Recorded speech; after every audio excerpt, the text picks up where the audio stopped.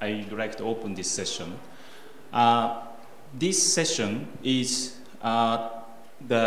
talking about the survey to measure catastrophic cost due to TB among the TB patients and families, which is quite a very critical measurement, measuring the progress against the NTB strategy target, as probably all you know. So I think the significance of this work have been done in the past couple of years, or maybe 2 years, is really important when we are thinking ahead for how to accelerate NTB strategy implementation in countries. So I think with this significance of this importance of this work, I'd like to really happy to have this session, and I'm very honored to be chairing this session. I'm Nobu Nishikiori, working in the Global TB program. I just joined from the Regional Office for Western Pacific. Together with me, the chair, the vice chair is...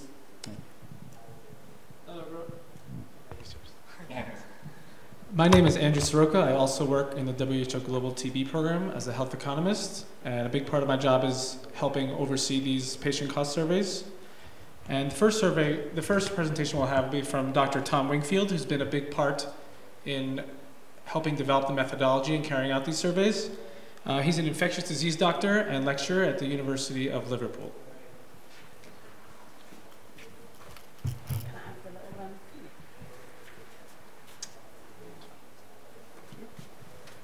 So, good afternoon, everyone. I'm just going to give today really a bit of an overview about the development of the cost tool over the past 1 to 2 decades. First of all, look on the economic impact of illness and specifically TB, measurement of costs and how we approach that, different definitions that we've had over the years of catastrophic costs, and then talk about some selected research. Obviously, there's lots of research I can't mention leading to the WHO survey. And then a bit about the survey approach and considerations, but Inez is going to talk more about how that's actually been rolled out and the future directions. So in terms of the economic impact of illness, we've known for a long time that households have catastrophic healthcare expenditure, and that a lot of the issues around that and people who have these catastrophic costs are houses, like on the bottom line there, that are living below the poverty line, and those who have high out-of-pocket payments for their total health expenditure. This is just another figure from this paper from Su et al., which shows on the bottom, you can't see it very well, but out-of-pocket payment in total health expenditure as a proportion, and then the proportion of households who actually have high out-of-pocket payments. So these things are very much positively associated. But what about TB? We know that prior to being diagnosed with TB, just having the illness, you go to try and seek care. And when you try and seek care, and when you engage with the system, you're going to incur costs, be they indirect costs, which is the time of being off work, be that you as the patient or a carer or guardian, or direct costs, which are related to, say, medical fees, or things like travel, and additional food within the house that is required. And all of these things can mean that you have to change what you do within your household, the finances, the way you use them.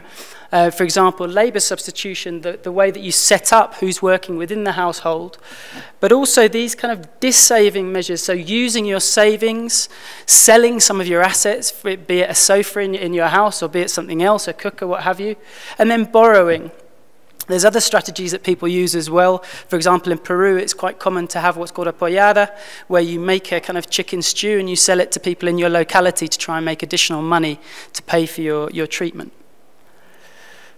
And we also know about the medical poverty trap, and this is work that we did from Peru, and people's costs out of pocket on this side, from least poor to poorest TB-affected households. And you'll see that the poorest households are actually spending less than the least poor households on TB and accessing TB care. But what that means to that household as a proportion of their annual income actually increases as you get to the poorest households. So up from a quarter here in this case to the poorest household who are incurring 50% of their annual income. So the poorest people are really having the biggest impact in terms of costs. And there's lots of different ways to measure costs, and I'm not a health economist, but just looking up at a few of them. So human capital, so you estimate your future loss of productivity. So, for example, work days lost, and we can do that. It's quite easy to do, but wages are inaccurate, especially if you're within a culture that doesn't have much of a formal workplace, and it can misestimate the burden of costs. And then there's things like willingness to pay, which actually ask the households, well, what do you value? What will you value? How much would you be willing to pay for your health to return to normal? Which is a bit more a holistic approach. But again, it's a subjective thing. So you're trying to take into account the household's opinions, but actually the values you get from that are not very objective. Then you've got things like loss of output. For example, if you keep crops, well, what are you producing in terms of, say, here in Mexico, your corn production? And the good thing about that is that you might be able to capture not just during illness, but following illness, about how much production you have. But this will miss your out-of-pocket payments. And then finally, things like friction costs, where you look at the time to return to your pre-morbid pre-illness productivity, which captures indirect costs, but it's generally not at a household level. So there's lots of different ways to measure costs. And there's been various definitions of what constitutes a catastrophic cost, and really catastrophic meant in some of the earlier works pushing people below the poverty line or further into poverty. And there were various definitions from 5% of your annual income to 20%. Then it stuck for a while actually at 10% of an annual household's income, of a household's annual income, and then 40% of a household's capacity to pay. And by that I mean really the money that's left after you meet your subsistence needs, so your food, for example. And then work that I'll mention briefly from Peru, we tried to correlate these thresholds of costs by your annual income with adverse TB treatment outcomes. And we found that costs of over 20% of your annual household income were associated with death on treatment, TB treatment failure, abandonment of treatment. So there are various ways in which, or classifications, definitions for catastrophic costs. So what about the research that's been done? As I said, there is a lot of great research that's been done, but I can't cover it all, unfortunately. But I'd be happy to talk about it to anybody who's interested afterwards. So obviously there are many studies done, say, in the 90s and 2000s, and this one done by Bertie Squire and team was looking at the costs in Malawi. And the interesting thing here, amongst many other things, is so if you look at the total cost as a percentage of monthly income, so coming up for 1.5 months' income. But really, the thing that's important here as well is what about if you take food away from this? So what does this mean that you've got left after food expenditure? And so you can see that obviously food expenditure has a big impact on what your costs are going to be and how that's going to affect your household. And some of the work that was done prior to this then led to this USAID TB cost tool, which was developed with KNCV towards 2008. And that pulled together lots of different elements of the other research that had been done. So it looked at poverty indicators, it looked at the direct costs that I mentioned before, so medical costs or non-medical costs, such as food and travel. It also looked at hospitalization costs, indirect costs such as lost income, but carer and guardian costs, again, not just the patient, but how does this affect the household? And within it incorporated coping strategies. So again, I'm talking about selling assets, using savings, having to take out a loan. And to some extent, it incorporated productivity. So it tried to have everything in one tool. And Verena Mauch, who developed the tool along with lots of other people, piloted that out in Kenya in 2 districts. And you can see here that we've got direct costs here, indirect costs, and total costs as a percentage of the household's monthly income. And so this is up to 7 months of the household's income. The issues that they said that they had with this were in more rural areas where actually it was difficult to put a monetary value on income, where people, for example, were more agrarian in what they did. They also found that there were gender issues with trying to implement this questionnaire. For example, a female of the household not claiming her own wages or her own income, and everything went through the male of the household. And sometimes that was quite tricky and a sensitive issue to deal with in the questionnaire. And very much went further in terms of looking at this in 3 continents. So we've got here from Dominican Republic, we've got from Ghana, and from Vietnam. And this figure here just shows the people who are being pushed below the poverty line of less than $1 a day at that point. So you can see that because of TB, people in the Dominican Republic are being pushed below the poverty line, the same in Ghana. And again, this kind of developed the tool a bit further. They did mention in this that it's difficult to know sometimes in societies that are very influenced by, for example, markets or seasonal harvests, how you deal with that throughout the year. They also said that it's difficult to quantify, again, as I think some of the researchers are experiencing today, the indirect cost of lost income. There's a lot of recall bias related to that, and there's a few different ways of calculating that, which I'll talk to you about in a second. And then, as I said, we looked at a cohort of 900 patients in Peru, and we really looked at different thresholds, so 10% of your annual income, 20, 30, 40, 50, and we tried to see which of those thresholds was associated with adverse treatment outcome. And in this case, we found that costs of over 20% of your annual income were associated with death, treatment failure, treatment abandonment, and it had an odds ratio of about 2 for having a treatment adverse outcome because of costs. So this had the advantage that for TB programs it was understandable in terms of the illness, but it also has a disadvantage of reducing the burden that the household has to an illness and not thinking a bit more holistically about what it means to the household in general of, for example, being pushed further into poverty. And then this review by Tanimura et al. And the other members of the team at WHO was a systematic review of all the published research about this. And I could talk about this for a long time, but just to kind of cut a long story short, they found that about 1/3 of the costs overall were due to lost income, and about half were incurred pre-treatment. So by the time people have even got to the diagnosis and even started their treatment, they've already had half of their costs.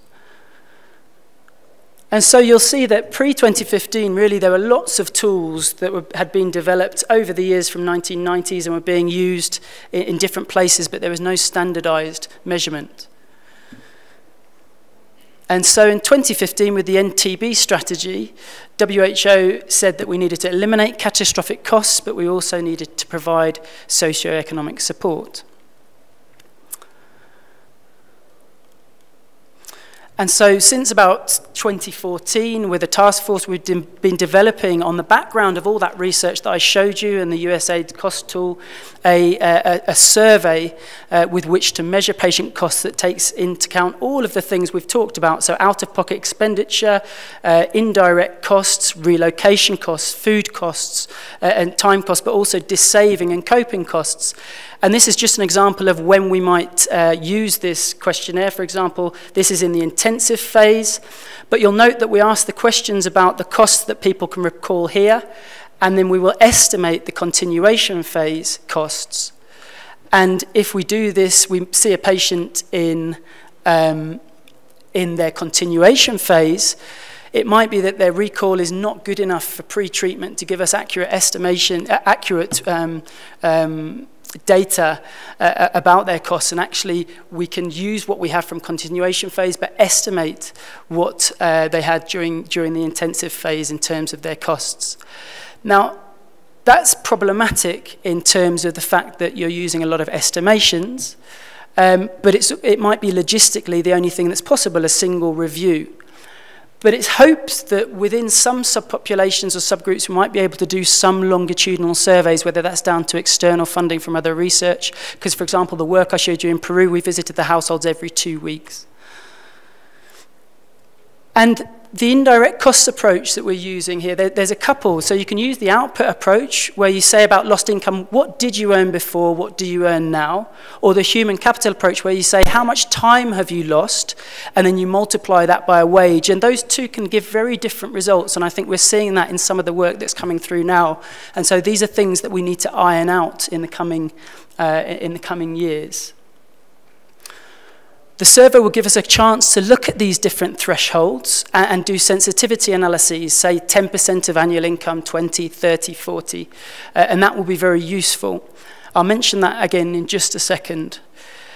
We could also look at whether dissaving, the selling of your assets or asset scores, for example, are useful as proxy measures of catastrophe, because they're easy questions to ask, as opposed to longitudinal surveys of the minutiae of patient costs. And clearly the survey is not going to work the same for each country, and on the ground it will have to be piloted, and there will be local adaptations to be made in each of the country settings. In terms of future directions, it gives us the opportunity to do cross-country comparisons. We could link this with other data that we get, for example, TB treatment outcomes, and I think we might hear about that later today, but also uptake of social protection or even social protection spending, as we've seen from other papers, for example, from Aaron Reeves in The Lancet about social protection and TB rates. There's also great potential for linking these with modelling studies, and for example, a recent paper that was published just about a week ago was looking at a model of expansion of TB services in India and South Africa, and really it found that we won't achieve the reduction of catastrophic costs that we want purely with expansion of services. We will need some additional social support for patients and their families. I think we can also think about beyond TB. Well, what would cost mitigation strategies mean for a household in terms of a child's growth, in terms of a child's performance in school, in terms of work opportunities over the coming years for the household? Generationally, what might that mean for the household? So in conclusion, I think that the fact that we're measuring the economic burden of TB-affected households is the most important thing. I think the threshold, I think you need a threshold for policy, but I think the most important thing is that you're here, that we're talking about it, and we're actually acknowledging it. The threshold, I think, probably has slightly less importance. The threshold also needs to be refined as we get further data. And we can adapt the surveys, as I said, at a country level. It's not that one size will fit all. Something may work better for one country than another. And I think it opens the door, once we have a better understanding of those costs, to look into trials of cost mitigation, social protection interventions, and also integrated socioeconomic support strategies, which are clearly going to be needed from the data that we already have stretching back 20 years and the data we're gathering over the last year or two. So thank you very much for your time. Thank you, Dr. Wingfield. I'd like to just mention about the structure of the workshop. Dr. Wingfield just gave us a very comprehensive historical development of this area of the work, cost studies, and then patient implication for the TB patients. And then after this, we are going to have a 3-country experience from Vietnam, and then Timor-Leste, and Ghana. Then last presentation we are going to have is a WHO presentation on the progress, methodology and progress so far in terms of the measuring catastrophic cost due to TB. So then we are going to have, after our presentation. Yeah, thank you very much, Dr. Nobu. And good afternoon, everyone, for your time to stay here. And on behalf of Vietnam AGP, I would like to present a summary of the results of the first national TB patient cost survey in Vietnam, and my focus on the policy making after this So this is the outline of my presentation. This is the I will present very brief on the background, rationale, and objective of the study, and very summary of the main results, and the policy implication, the intervention, and conclusion. So for the study objective, we conduct the first national TB patient cost study in Vietnam in the year 2016, and collect data in the field from the July to October 2016, with the aim to identify the main cost driver to help guide cost mitigation policy and reduce the finance barrier to access to care and treatment adherence. And also is to establish a baseline measurement for the percentage of the TB-affected household experiencing catastrophic cost due to TB in Vietnam. And we have planned to do the 5-year repeated the study. The survey background is we have a total budget of the $64,000 through the Challenge TB via the WHO headquarters. And with the sample size, we calculation, this is the 720 sample size, and we have included the 735 eligible, including 58 MDR-TB cases and 677 TB cases. In 20 cluster, each cluster we recruit 36 to 40 TB patients.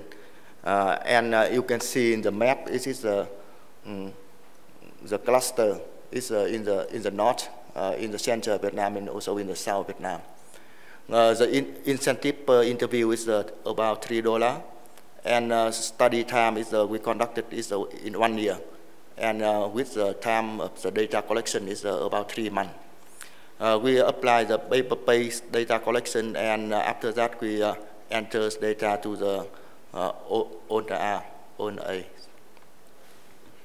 So this slide shows you the main results of the study. So in Vietnam, 63% of households with TB have experienced a cost above 20% of their annual household income. So in here is 60% of the household. This is the meets criteria of catastrophic cost in Vietnam, and this is very high in the MDR-TB cases. It's 98%. So this slide shows you the cost per episode for TB and MDR-TB and for OWN. So for the MDR-TB, you can see that it is the most cost happen is for the travel accommodation, foods, nutritional supplement. But for the TB cases, the main cost is the household income loss. It's the total cost in general is about $1,320 per TB patient, and $4,289 for MDR-TB cases, and $1,068 for drug-sensitive TB. So for the travel, it's the first driver cost for the MDR-TB case is nearly $2,000, and the second is for household income loss after TB. For the TB cases, this is the first one is the household income loss, and the second is the travel accommodation cost. So our results have been disseminated in the 11th TB manager meeting in Tokyo in March 2017, and Professor Jung already TB manager present the results, and also present the detail of the result in the Union Conference in the year 2016.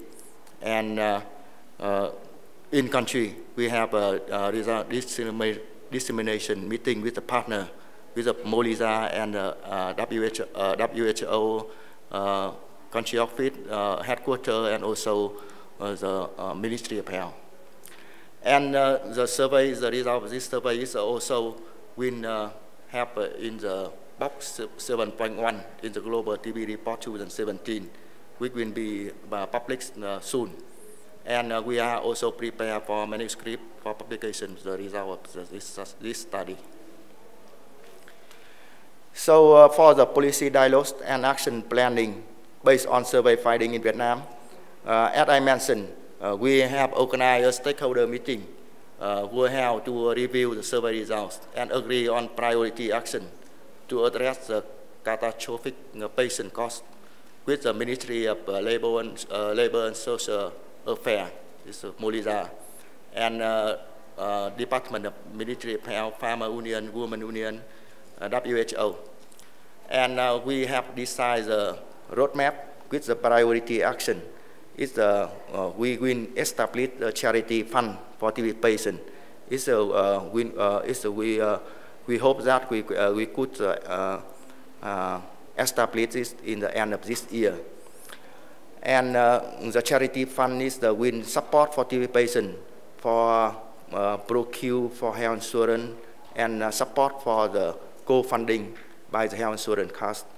The second is strengthen the collaboration between the Ministry of Health and MOLISA for support for the poor people, and costing a package of ambulatory TB service for inclusion in National Health Insurance Scheme, and advocating for donor support for TB specific patient support. So before the survey, we have social protection.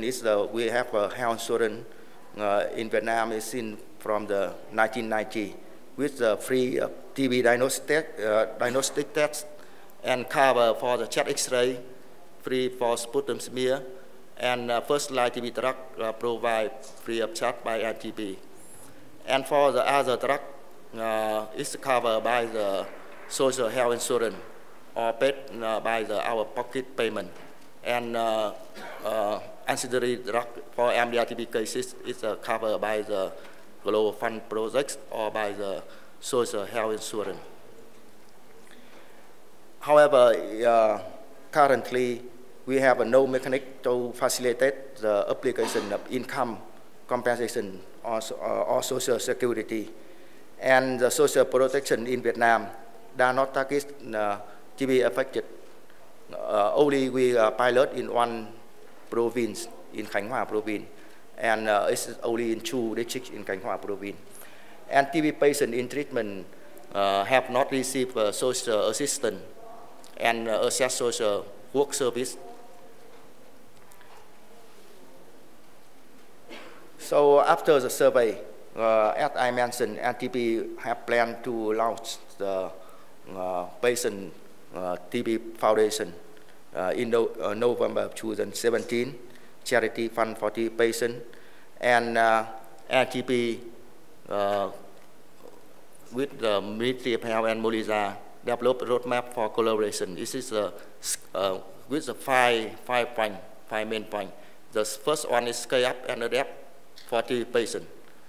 For MOLISA to procure health insurance costs for the poor, and make the existing general social protection scheme TB sensitive, and assess the additional finance and human resource need for the TB patient and also for MDR TB cases, and change the health service staff on the social protection and social service staff on relevant aspect of TB.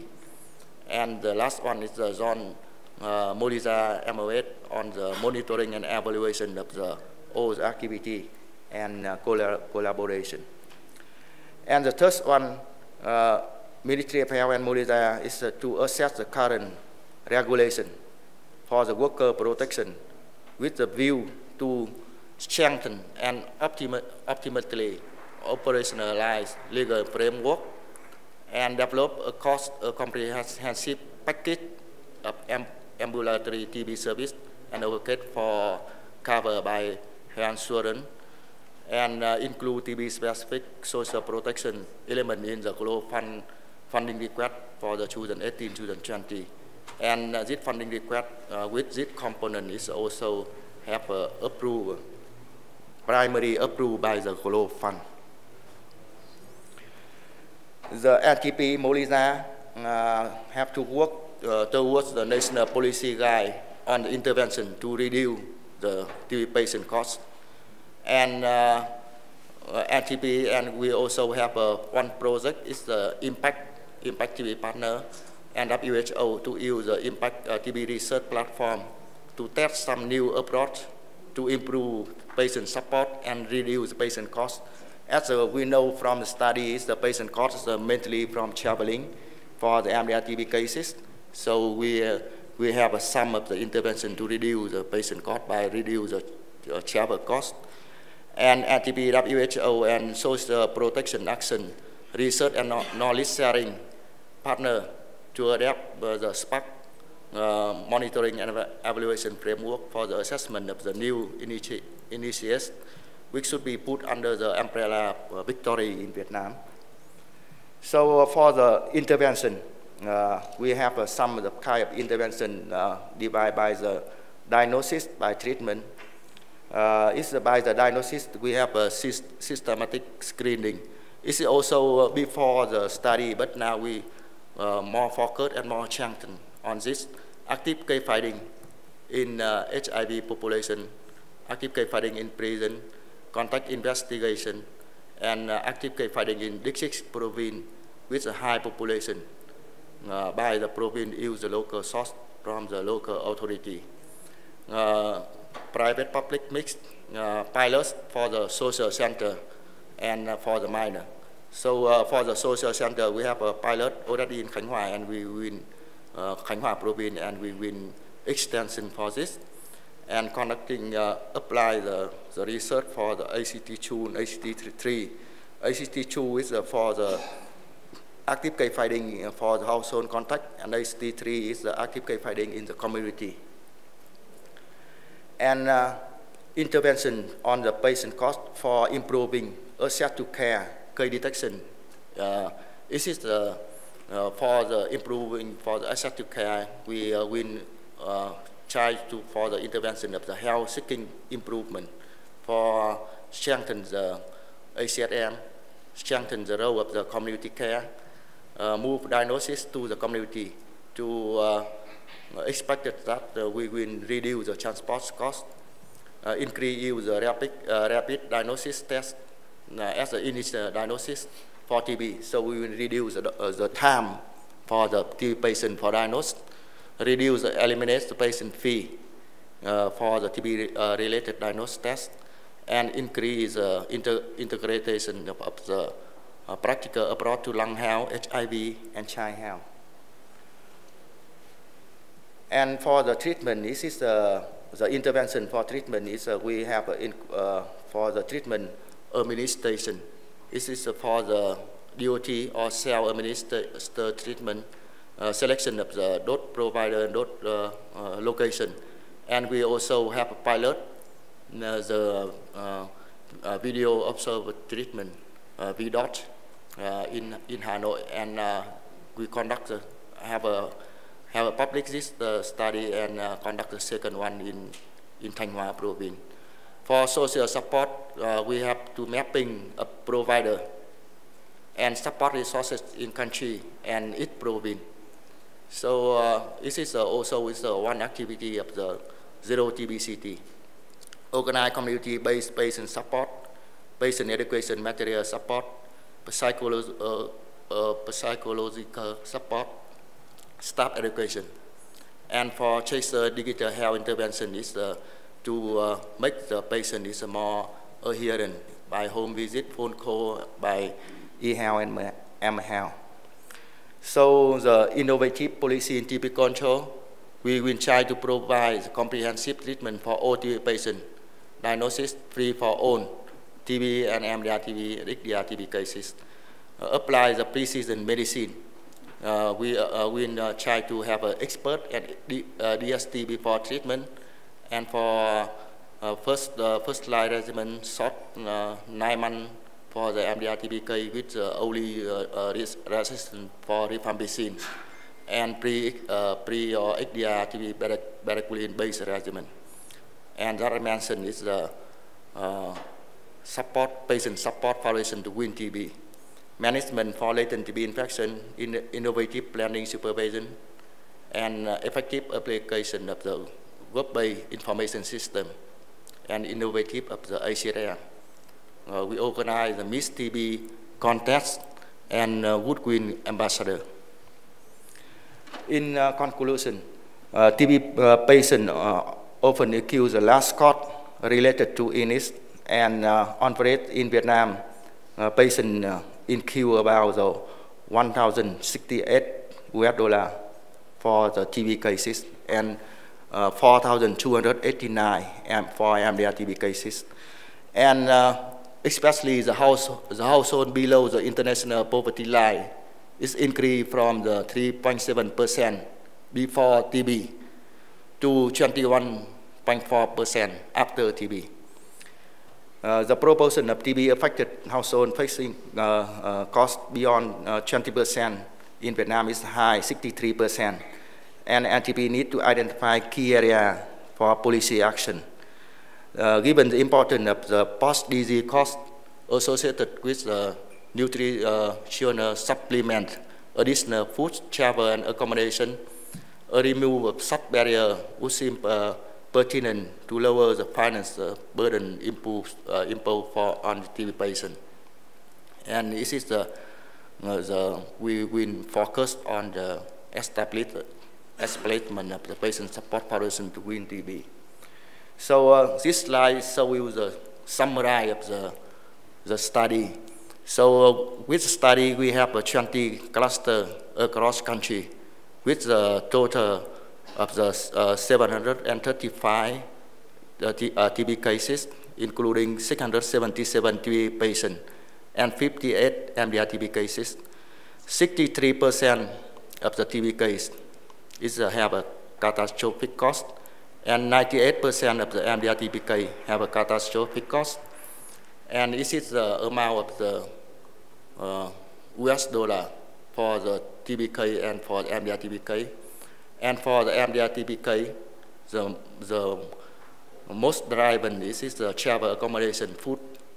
And for the TBK, the most driven is the household income loss.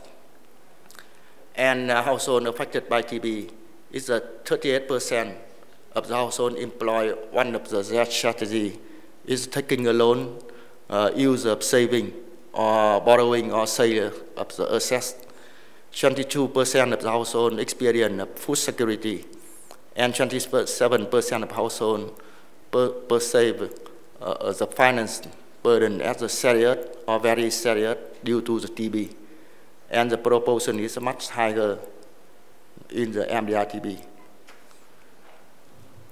This is my acknowledgement for the WHO headquarters, WHO Vietnam, NTB, and staff from 20 district TB units in 6 provinces for conducting this study. And thank you very much for your attention. Okay, thanks Andrew, and hello everyone. Let's wait for the slides. Maybe I need to...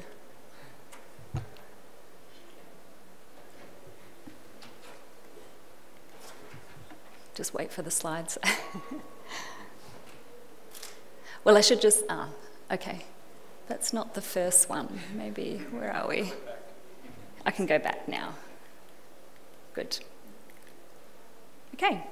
Okay, well, yeah, thanks everyone, and thank you for the introduction. I should just say that we're not quite as advanced as Vietnam because we've literally just finished our analyses, so we haven't had our policy dissemination discussion. So I'm really just presenting the results, and you'll see that I won't be presenting many of the policy implications, but that's certainly something that we're going to be discussing in the next few months. I should also say that I'm just presenting this presentation on behalf of a colleague, Susanna Vasnieri, who wasn't able to be here. The only conflict of interest I have is that we got funded to do this study, so that was good news, but we had a very small amount of funding, so we had 15,000 Australian dollars, which is about 12,000 US dollars, so we did this on a very tight budget. So just a little bit of the country context of Timor-Leste. It is the eastern half of the island of Timor, and one nearby small island and a very small exclave, which is this little bit here. On the northwest island, surrounded by West Timor, which is actually Indonesia. Has a population of about 1.2 million people, so it has a small population, but it does have a lot of TB. So it has about 3,500 TB cases every year, and they're the notifications, and has an estimated TB incidence rate of just under 500 per 100,000, so it has quite a high TB incidence rate. It has about 120 drug-resistant cases a year, and less than 1% TB HIV co-infection. Now, Timor-Leste is a lower middle income economy, and it has a medium human development and ranks 133 out of 188 countries on the Human Development Index. And many people might know, but Timor-Leste only became independent in 1999. They were admitted to the UN as a member state in 2002.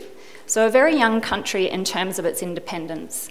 And it had many years of protracted and violent conflict between Indonesian military and the separatist groups in Timor-Leste. So during that time, many of the services were completely disrupted, including the health services.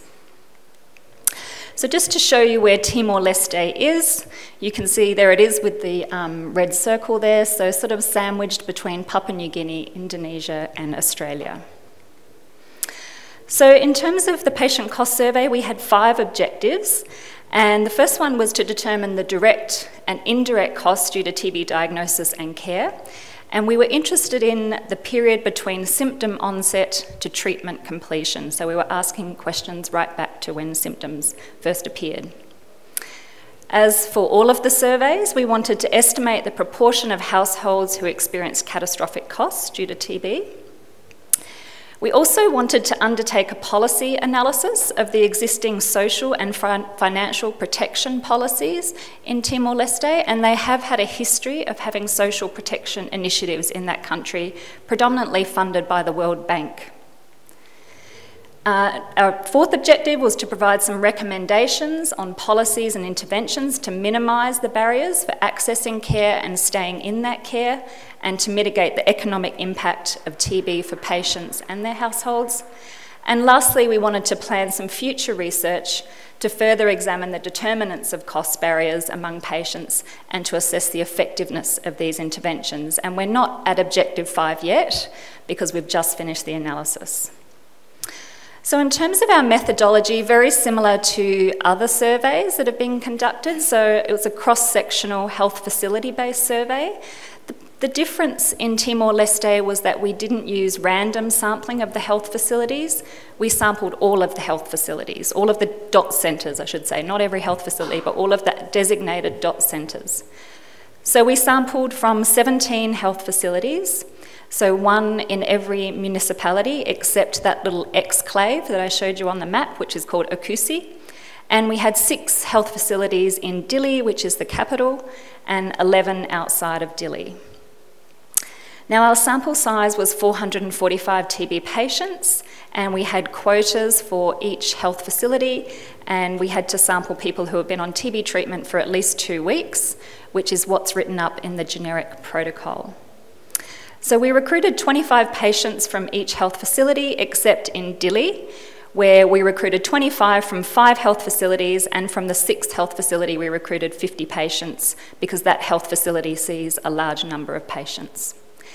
Now, because we were doing this on a fairly tight budget, we used the TB district coordinators, or the nurses, as our interviewers.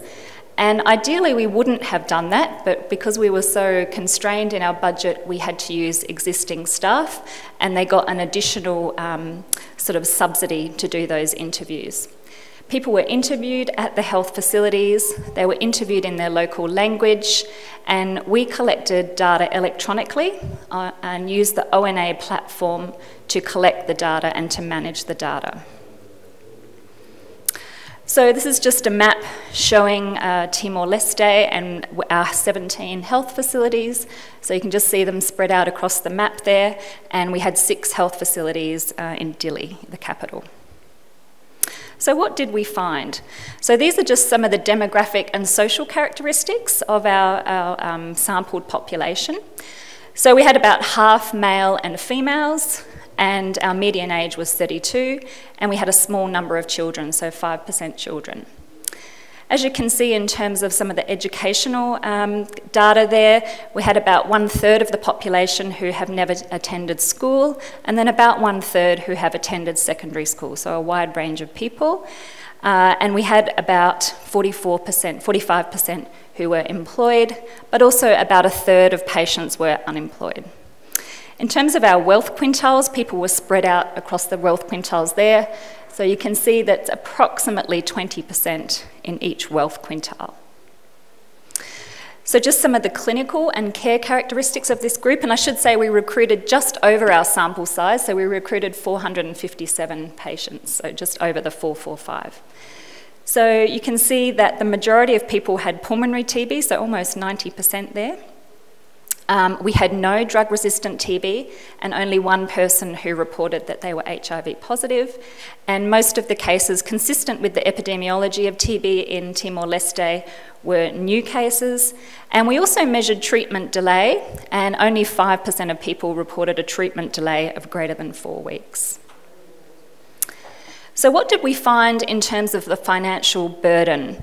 So we looked at the household income and the individual income, pre-TB and post-TB, and looked at the difference. So this table is just presenting that data. So you can see that for the household income, so this is in US dollars per year, the mean household income was about $2,700 US dollars per year. So this is quite a poor population. And post-TB, that reduced to about $2,100 per year. So we've got about a 23% reduction at the household level in the household income.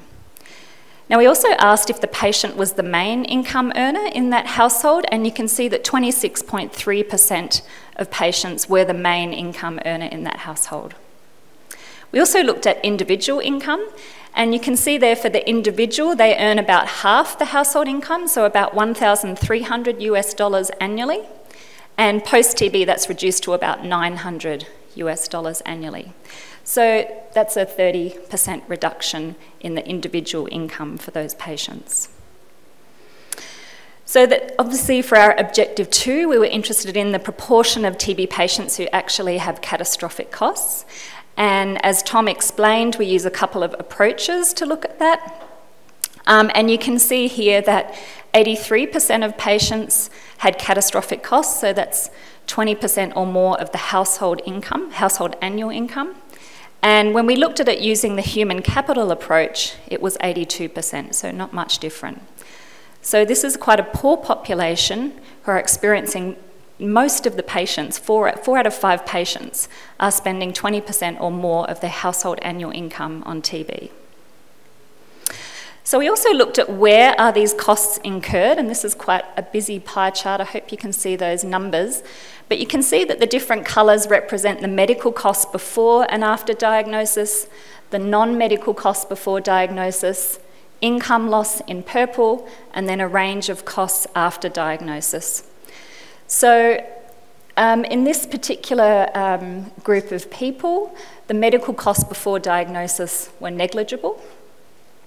And the non-medical costs before diagnosis were also negligible. But the main costs really became the medical costs after diagnosis. So you can see 7% of the total costs were medical costs after diagnosis. And then the orange there, which is travel, so 13% of the costs were associated with travel. But the biggest proportions of cost, as you can see, are in the purple and the magenta colours. So 41% of the total costs were due to income loss, and 38% of costs were due to nutritional aspects, so and after diagnosis. And we're not quite sure why these nutritional costs are so high. We've seen this in other surveys. We also looked at this by wealth quintile, so we did the same pie chart but looked at it by the 5 different wealth quintiles. And as you become poorer, those nutritional costs get higher as a proportion of the total costs. So we're not really sure why this is, but certainly some aspect of food insecurity is associated with TB here in this particular context. So Tom explained the coping mechanisms and social effects, which are also measured in a TB patient cost survey. And as you can see here, in terms of dis-saving or using your savings to finance your TB care, about 5% of patients use their savings, 11% borrowed money, and 17% had to sell some kind of asset. When we looked at the social effects, this food insecurity issue comes up again. So 15% described that they experienced some kind of food insecurity. About the same proportion, 14.5%, lost their job. And we're not sure, maybe the loss of the job contributes to the food insecurity. We're not sure. We might do some further analysis to look at that. And 3.5% had some sort of interruption in schooling. So we also asked patients about whether they access some kind of social support after their TB diagnosis, and you can see there that less than 1% accessed any kind of social support after the TB diagnosis. So just to summarise the main findings. Oh, there we go. So as I said, 83% or almost all patients experience catastrophic costs, and this is higher than in Vietnam, higher than in Myanmar, and higher than in some other countries. And I think we need to understand why. I think one reason is that this is a fairly impoverished population, and they may be poorer to start with, or there may be a greater proportion of people who are already below the poverty line, and we're going to do some further analyses to look at that. So income was reduced by about 30%, and as I just mentioned, we're going to do some further analyses to look at whether these people were already in poverty, were they pushed below the poverty line by the diagnosis of TB, and we're going to do some further work on that in the next couple of weeks. Selling assets was the most common coping strategy, and we wonder if this adds further weight to the fact that the poor may be more severely affected by TB. And income loss, as I showed you in that pie chart, income loss and nutrition costs post-diagnosis make up the majority. So that made up about 80% of the costs. And we're trying to work out this nutritional aspect. Are we asking the right questions? Is this really a true finding? And if it is true, what's driving this? Are patients being asked to buy special foods or to buy meat? Or we're not quite sure. So we need to unpack that a little bit. Oh, sorry. And food insecurity was the most common social effect, and we're not sure that might be related to being unemployed, might be related to job loss. And as I mentioned at the start of this presentation, we need to discuss and define the policy implications, and we haven't had a dissemination meeting yet in Timor-Leste, but I'm hoping that will come soon.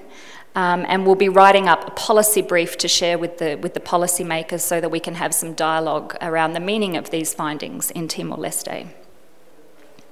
So I'd just like to acknowledge the collaborators on this slide, including Andrew and Ines, who are in this room. So thank you. We completed data collection and started the analysis of the data. And for this symposium, I was asked to particularly focus on treatment outcomes and nutritional status measures in terms of BMI or body mass index. So I'm going to talk a little bit, I'll give a very brief overview, a review of the evidence of the effects of cost on treatment outcomes, and then I'll give a bit of context about this, the cost survey in Ghana, the implementation and the methodology that we adopted, and give an overview of the preliminary findings from the survey. In particular, I'll focus on the level and composition of costs and the proportion of households facing catastrophic costs, and some preliminary data about treatment outcomes and BMI. And I will conclude by raising a couple of points to hopefully stimulate some discussion around conceptual, methodological, and analytical issues when we try to assess the possible relationship between catastrophic costs and treatment outcomes. So I said it would be a very brief overview and review of the effects of cost on TB treatment outcomes because the evidence is very limited. I found a couple of studies. One is a systematic review that was conducted in China by Long et al. In 2011 that showed the loss of income and higher costs are associated with poorer treatment adherence and higher default rates. And the second study, the study by Tom and his colleagues, conducted in Peru, which found a higher cost at a threshold of 20% of household annual income are independently associated with unsuccessful TB treatment outcome, especially amongst MDR TB patients. So the clinical importance of TB-related costs remains unclear. In terms of the context of the survey, so Ghana is a lower middle income country. It has experienced like positive economic growth for about 2 decades. However, about a quarter of the Ghanaian population still live below the poverty line, and inequalities are still striking in the country, especially in certain parts, the north and northwestern areas of Ghana. As to the TB situation, in 2013, a prevalence survey showed that the burden of disease is actually 3 times higher than we previously thought. And the survey also highlighted that there are like high barriers to accessing and adhering to TB care. TB care in Ghana is provided free of charge to TB patients, with the exception of chest radiography, which costs about $8 per chest X-ray done. Also, like across, for the last few years, the prevalence of adverse TB outcomes have been particularly high. So we adapted a WHO survey instrument. The schematic on the right-hand side of the slide shows the main components of the survey tool. And we added a collection of anthropometric measures in terms of so the assessment of BMI. We also included a collection of consumption, expenditure, and expenditure data in addition to income, and this is because, especially in low-income settings that are characterized by a bigger share of the employment outside the formal sector, expenditure is considered like a more reliable measure of living standard than income. And we also collected treatment outcomes. This is an add-on that the Task Force on Patient Cost Survey on patient cost is recommended as an add-on study to patient cost survey. So we decided to collect treatment outcomes. So we undertook data collection in November and December 2016, so last year. And the eligible sample size for the survey was 691 patients. Sensitive patients incurred about $850 per TB episode, while MDR TB patients experienced double this cost. The largest share of these costs was represented by income loss, followed by expenditure on food, similarly to other survey. That was very high, and then followed by medical cost. And we'll have to look a bit more into food cost again. This includes supplements, food supplements, as well as actual purchase of food. At a threshold of 20% of household annual income, 64% of patients and their household are deemed as facing catastrophic cost in Ghana. And when we looked at consumption expenditure as opposed to income, so the first row, which forms the basis of the output approach, the situation is not very different because we have still about 62% of households facing catastrophic cost. And when we look at just medical and non-medical costs, so only direct costs, excluding income losses, about half of the patients still experience catastrophic cost. And when we look at only medical costs, this proportion is about 15%. So moving on to treatment outcome.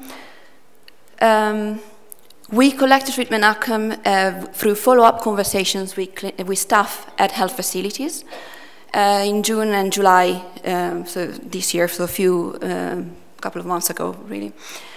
And the treatment clinical staff was asked to check the treatment outcomes as it was recorded on TB patient cards and on TB register. So the survey team didn't assess the outcome themselves, but it was the clinical staff doing that. Treatment outcomes were classified as favorable if the patients who completed their treatment were declared cured, or adverse if patients did not complete treatment because they either died, were lost to follow-up, or had a treatment failure. And we adopt this operational definition for the purposes of this analysis. So we had 97% of our patients in our sample had a defined outcome at the time of follow-up, so in June, July 2017. And we excluded 16 patients who were still on treatment at the time of follow-up. And amongst the patients who had an available outcome, over 90% of patients had a successful outcome, so either completed or declared cured. The proportion of patients with an adverse outcome was about 9%. In terms of the level of cost, so this is mean total cost experienced by patients by outcome categories. Patients who died or lost to follow-up experienced a higher level of cost per TB episode, although we need to remember that the number of patients in these categories is low. So we looked at various characteristics of the study sample, and we found no evidence of a difference in, for example, by MDR or HIV status, or whether the patients experienced delays in seeking care, or based on the place of residence. And we didn't find any evidence of an association between treatment outcomes and catastrophic cost. Now I'm going to present now some data about BMI. BMI was assessed in 2 ways. So we used the weight recorded on the TB treatment cards at the start of treatment. And then we trained the field officers, the interviewers, to record height and weight that were at the time of interview, although not without some challenges. So in this slide I'm going to show, this is the distribution of BMI in the study sample. So the graph on the right-hand side shows the distribution of BMI at the time of interview, so the one that we collected during the survey and we measured during the survey.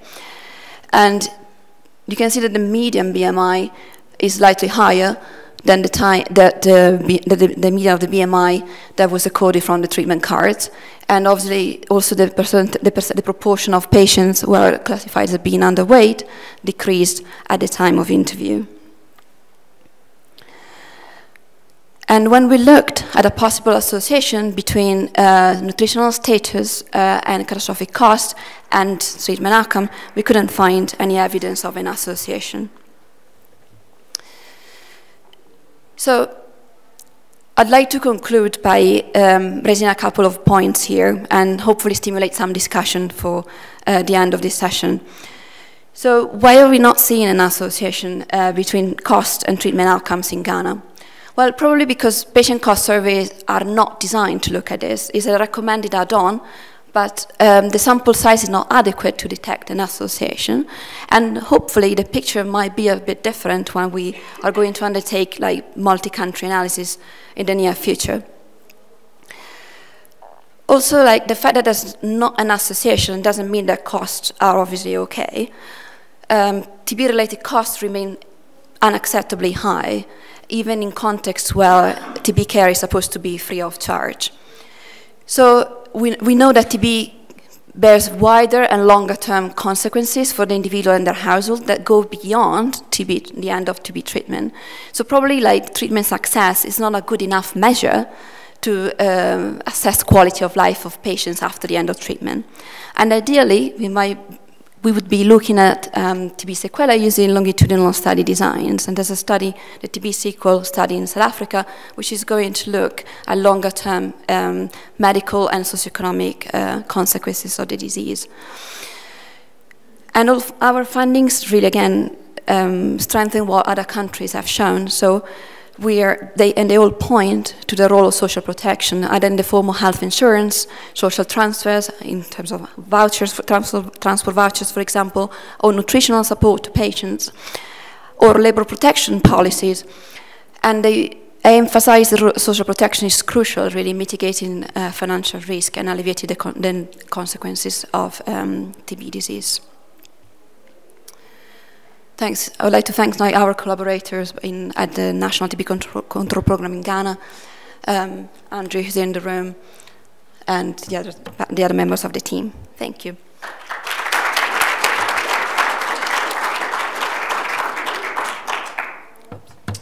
Thank you. Globally and plans for the future.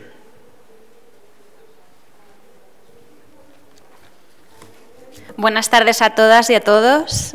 It is a pleasure to be presenting the status of implementation of patient cost surveys globally. This presentation is on behalf of the three of us who are providing support and guidance to various countries on the implementation of this methodology that was established in 2015 and fine-tuned in 2017. Oops.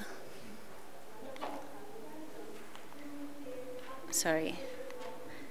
Just on the conflict of interest disclosure, we got some funding for the handbook development for the methodology that will be published at the end of the year from Challenge TB. So the agenda for the next 15 minutes is going to look at what it involves implementing the TB patient cost surveys, although you've just seen how the adaptation of the methodology has worked in 3 countries, our role as the World Health Organization, global progress and implementation status for high burden and not high burden countries, and what country and global monitoring will be in practical terms, and what this survey and the evidence stemming from it opens as an opportunity to further collaborate with existing social protection platforms. So in terms of what it involves implementing the TB survey, first of all, our recommendation is that a baseline survey is established by 2020. And this in order to establish the baseline indicator for one of the 3 high NTB indicators of zero catastrophic cost by 2020. And we recommend a repeat survey to look at the progress with respect to the baseline every 5 years, for instance. And we hope that the survey will inform, for example, transition reforms on TB patient care and the withdrawal of donors, etc. So there are 5 steps mainly for the implementation of the survey. First of all is to have an initial discussion and fundraising. So our recommendation is that this activity is part of the rest of the monitoring and evaluation activities.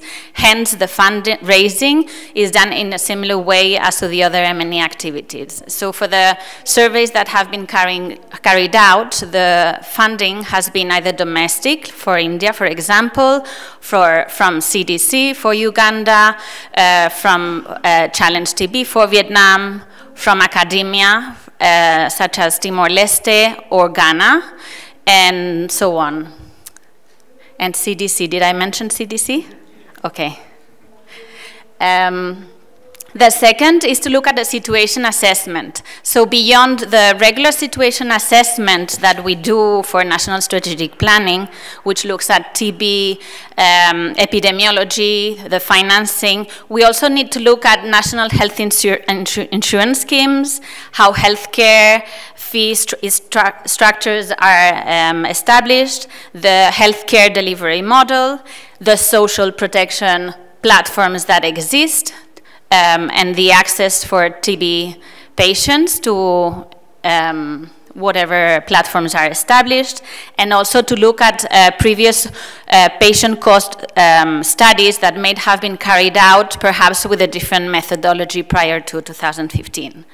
The third is the protocol development. So we have issued a generic protocol and an instrument that is ready for countries to adapt.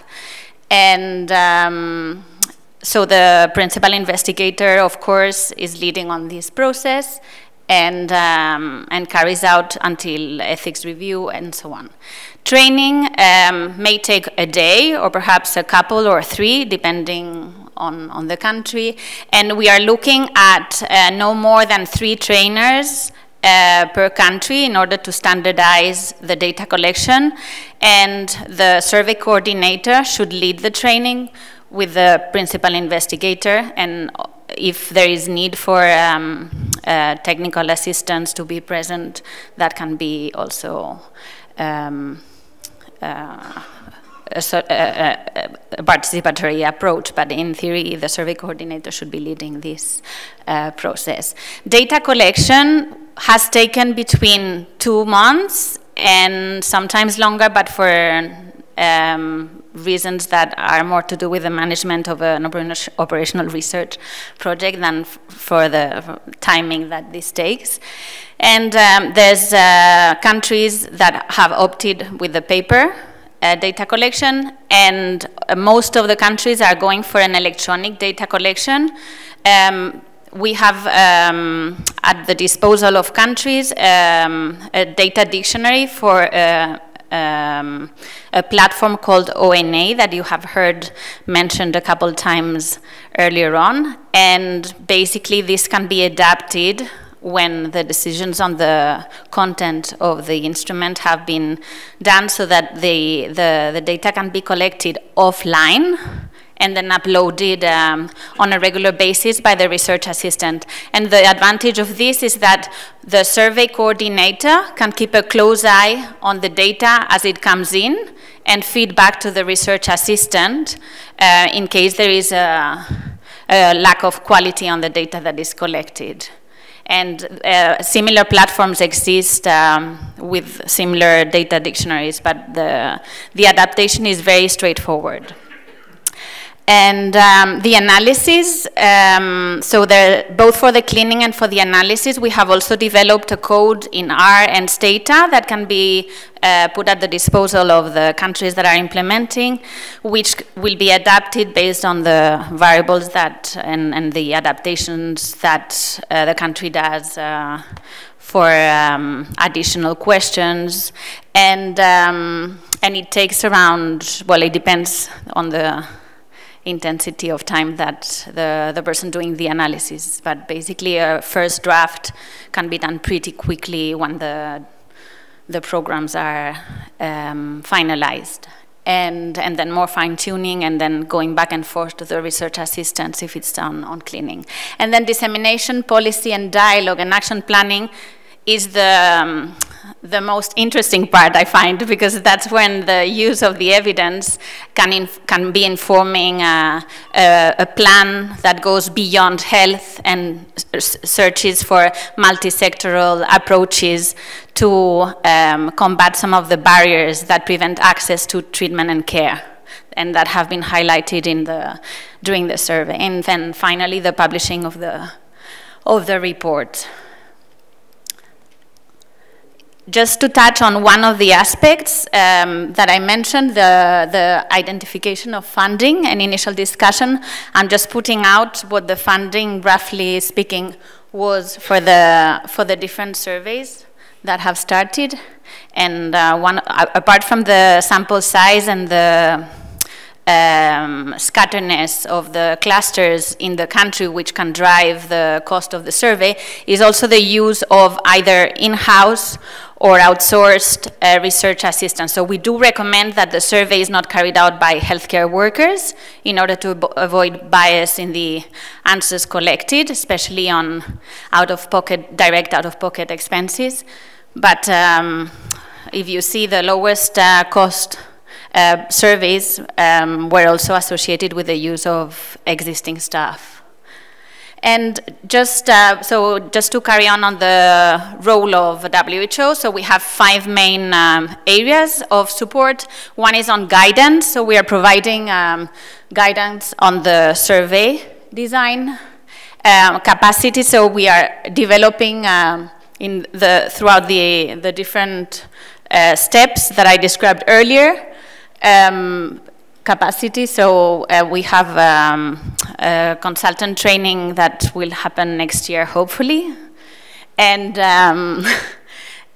we maintain a roster of consultants based mainly from the task force that has been supporting the development of WHO methodology from 2015 to 2017. The support is in terms of providing the coordinated technical support for all aspects of surveys, from design to implementation and policy translation and dissemination. And so the policy and dissemination is more on the area that Nobu is leading, actually. So I invite those that are at the stage of policy dissemination to reach out for Nobu and for Diana Whale. And monitoring, so conducting cross-country analysis and global and regional synthesis of results. This hopefully will be coming out once we have a pool of anonymized data that we can work on, and maybe some of the topics that cannot be analyzed at the country level, like the association of costs and outcomes, maybe at the cross-country level, we might be able to dig out and with a larger pool of patients see more of a meaningful association. And we also track one indicator at the global level, so the proportion of households experiencing cost above 20% of household income. This indicator appears, so it's reported by countries to the WHO, so it appears on the country profile. And finally, on the translation, so supporting the translation of survey findings into a range of policy options and basically making the business case to include TB patients into social protection schemes and to design policies that will lower direct cost, medical or non-medical, etc. And pursuing the path towards universal health coverage and enhancing social protection. So in terms of the global progress, this map will appear on the Global TB report, but actually since August there's been some movement. So there are 7 countries that are more or less at the final stage. So it's Myanmar, Vietnam, Philippines, Kenya, Ghana, Timor-Leste, and Moldova. 11 countries are ongoing, so they are at the data collection stage, and this is China, Nigeria, India, Brazil, Zimbabwe, Bolivia, Mongolia, Fiji, Solomon Islands, Papua New Guinea, and Uganda. And in 2018, there are 11 countries, amongst which Liberia, South Africa, Mozambique. I hear Dominican Republic and Colombia also. Swaziland, Romania, but Romania and Belarus are out of funding, so they won't be able to do it until they raise funding for this. And actually, Portugal and the UK are also going to do the survey, and Haiti also. And just to put this work into context, before 2015, we were using various tools and methods, like Tom was pointing out earlier on, and now we are promoting the use of a standard methodology and reporting formats. And in terms of sample size, we're talking about different sample sizes. So now we have, with 10 countries, around 10,000 patients. And before, we only had substantial number of patients from a few countries. And actually, from the surveys that were carried out before 2015, the focus was not so much on having a nationally representative figure, and also costs were not necessarily measured against household income. Only around 11. How many were there? 11 countries, which included India, Peru, South Africa, Ghana, Vietnam, Dominican Republic, China, Peru, Bangladesh, Thailand, and Brazil, had costs that were compared with household income. The rest were not doing necessarily that. They might have been doing compared to individual income, or not even comparing, just measuring the size. And just to look at the implementation status, so this is a chart showing where we are at, but I already explained earlier on, and this is for high-burden countries. So we have 11 high-burden countries that are at different stages of implementation, and then we have non-high-burden countries that are at various stages. So we have Ghana and Moldova that are at the phase of disseminating results and manuscript writing. In terms of country and global monitoring. So as I was mentioning before, so on the left of the slide, you have the products that are available. So one is the handbook that will be published at the end of this year that has, amongst other things, the protocol and then the fine-tuned methodology that was developed with a TB patient cost task force. That's the STATA code, but there's also an R code that is available for adaptation, and then that's an example of the electronic data collection tool for Bolivia, well, actually for Cochabamba. And on the left, no, right, you're right, is the global TB report country profile, and you see circled the one indicator on the TB patients facing catastrophic total cost in 2016. So this is Vietnam with 63% that Dr. Hua presented earlier.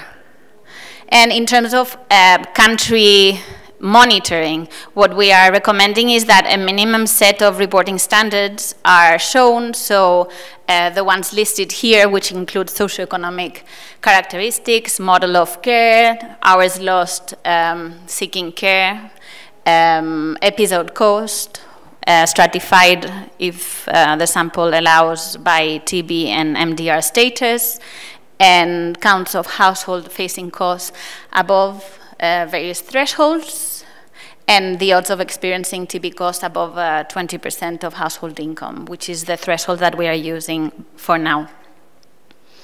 So in terms of the episode cost, which is one of the outputs that the survey is providing here, I'm showing the cost for the 3 surveys that have almost finished the analysis and dissemination of results, and they are shown against the household income. And all I wanted to mention is that we now have an assessment of the costs that are borne by patients and the households, but that there's also another side of the coin, which is what are the costs that are borne by the service provider. And for that, we have either secondary data that countries provide to WHO and that we feature in the Global TB report. So this is on that side you have the patient cost, and here you have a mixture of expenditure data plus an estimation of hospitalization and ambulatory care costs divided by the clients, the patients that year. And this is using secondary data, but ideally we should be looking, so this is the graph that is published on the Global TB report, where the cost per MDR treatment and the cost per DS treatment are shown against the GDP per capita. So on the chapter 6 of the upcoming Global TB report, you'll find this analysis again. But ideally, the cost should be looked, the economic cost should, from the provider perspective, should be done from primary data collection at the facility level. And this, for example, in Vietnam has been done by Min this year and Shah in 2008, but there's no data for Myanmar and Ghana available. So in case that would be a point of interest, there are also tools and methodologies that are available through the Global Health Cost Consortium. We also hope that upcoming data on provider cost and on patient cost will be in the unit cost data repository of the Global Health Cost Consortium, and the webpage is on the screen. So just to finish, this is giving us an opportunity to reach out for social protection platforms. And this starts with a mapping before the survey even starts. So ministries and agencies whose mandates cover any of these schemes should be identified as key stakeholders and engaged prior to the survey and at the time of dissemination of results. And you will be doing an analysis of what are the TB-specific social protection schemes, such as cash transfers for TB patients, food and travel, housing and other support, vocational training, or looking at general social protection schemes such as social assistance, which is not contributory, or social insurance, which is, and labor market interventions, and then right-based country legislation, which is listed here. And just on my last slide, I just want to point that monitoring costs borne by patients is a joint effort where the national TB programs are leading, and WHO and Patient Cost Survey Task Force can guide and provide technical assistance, and WHO can monitor at the global level. And last but not least, a long list of thank yous for everyone who has contributed to the advance of the methodology for patient cost surveys.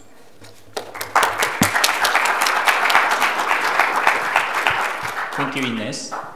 So unfortunately, we don't have much time left, but of course, we want to have a discussion here only for some minutes. So anybody want to comment? I know from my interactions with these health workers that some say if the patient doesn't have special food, the treatment is in vain. So I'm wondering whether there are a lot of wrong ideas about it, and what is the evidence that the food doesn't matter at all, because I'm personally not sure. I think it doesn't matter, but I'm not sure. And maybe that should be something where action is needed. Okay. So maybe we don't have much time for the, going back and forth. So maybe we can collect maybe 2 more questions. Thank you. My name is Masini from Kenya. We are at the report writing stage. And thanks, Ines and the team, for the support. And of course, the presentations have been very informative and will be helpful. But we look forward to what happens after the survey, how this plugs into the policy, and that's a potentially difficult area. We understand there's already generic guidance, and we look forward to that. But we'll also look forward to the countries that have been forerunners. Could we have some, how they have done it, and some reports so that we can be able to not repeat the same mistakes, so that we don't get the same results 5 years down the line when we repeat. Thanks. Yeah, thank you very much. Maybe one more. Yes. Dr. Square. I don't want to take it away from anywhere. Well, it was only just a comment on this food question that seems to have come up now, not only in the national surveys, but in the Philippines survey in Cavite province, also in the STREAM trial. It seems to be very prevalent, and I've been reflecting a little bit on it. Certainly, patients report feeling very hungry when they start steep TB drugs. Patients sometimes feel that they need to eat when they, after they've taken their drugs, although we ask them to take their drugs on an empty stomach. So I'm guessing that this is a multifactorial thing going on, but it is interesting that it's coming up everywhere we look. Okay, thank you very much. So maybe we can come back to the speakers for addressing some of those questions. Who want to start? Yeah. Tom? I'd just like to talk about food again. So just from experience in Peru, sometimes people were buying nutritional supplements that had no evidence whatsoever and were really expensive. For example, these, Vitabiotic type things. And also some people were being told to have high protein diets, which I can understand. But I think people are spending their money on additional food. We don't know what the evidence is behind that, but we also don't know about food baskets. So food baskets are quite a common thing. We don't know what we should be providing, and I don't think there's good evidence for if that has any influence on people's outcomes, be they health or otherwise. So I do think that's something we need to look into a bit further, a food supplementation that perhaps we could provide as health services. Thank you. Any other speakers? Katie? Yeah, thanks, Tom. In Timor-Leste, we were wondering if people are being told to buy red meat or some kind of meat that is quite expensive that they might not normally eat. So that was just a hypothesis. So we're wondering if we can do, we can find that out, I guess. But that's what we think it is in Timor-Leste, and or vitamin supplements that they're being told to buy that are, probably quite expensive in that context. Okay. Is it okay for other speakers want to say something? Sorry. Okay, yes. So maybe we have to close now, but I really learned a lot today, and then also probably this is shared by the many of people coming here today kindly. I think, as an acknowledgement of the Ines, that this work has been having a lot of input from the many people and who have been working in this area so many years. We really cannot thank enough for all those who contribute in this work. And this is a really critical work implementing NTB strategy. And then now we see the very complete case scenario already from Vietnam. We are happy to have this Vietnam case study from the start, the survey to the dialogue policy, dialogue to the action planning. So I think hopefully probably next year by this time we can have more countries to have this complete set of the activity done to really discuss about the more intervention aspect as well, to how to reduce and minimize the suffering of the patient and then eliminate the patient catastrophic cost due to TB. So in this sense, I think tomorrow we are going to have another symposium talking about the intervention to address the patient catastrophic cost organized by WHO and MSF. So that's also probably we can continue discuss about this. So thank you very much for all your interest and the participation. And then this has been very wonderful session. Thank you very much for all contributors. Thank you.